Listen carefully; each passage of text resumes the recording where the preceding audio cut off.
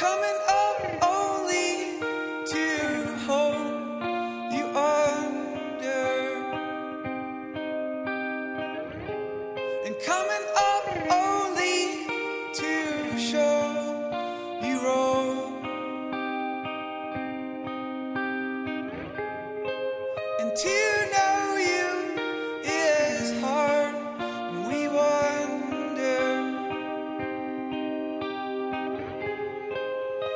Well, without a hatchery, I mean, there's no fishery, which in New York, it's a multi-million-dollar industry, so.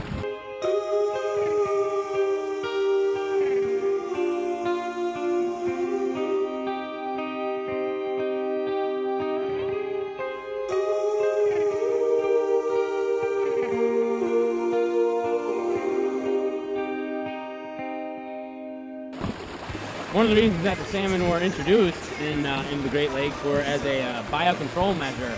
There's a type of bait fish called the alewife, whose populations just skyrocketed back in like the 70s and the 80s. So the salmon were introduced to control those numbers.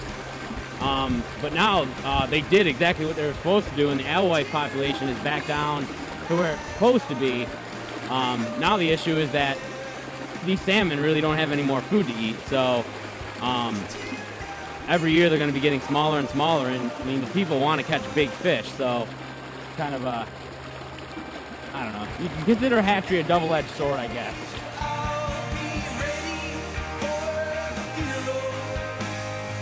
Because I mean, look at what I'm doing right now. I love fishing for these things just like anyone else, but you know, with no hatchery, there's no fish to fish for.